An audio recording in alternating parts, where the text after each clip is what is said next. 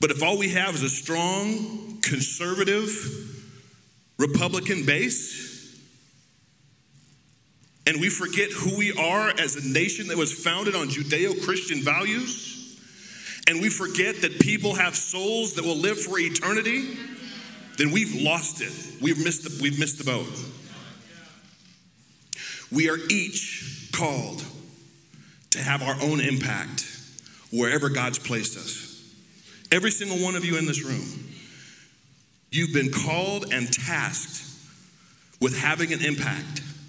I can't tell you what that is. I can't tell you where it's at. But I just want you to know you have been called and tasked. If you're not a believer, we're glad you're here.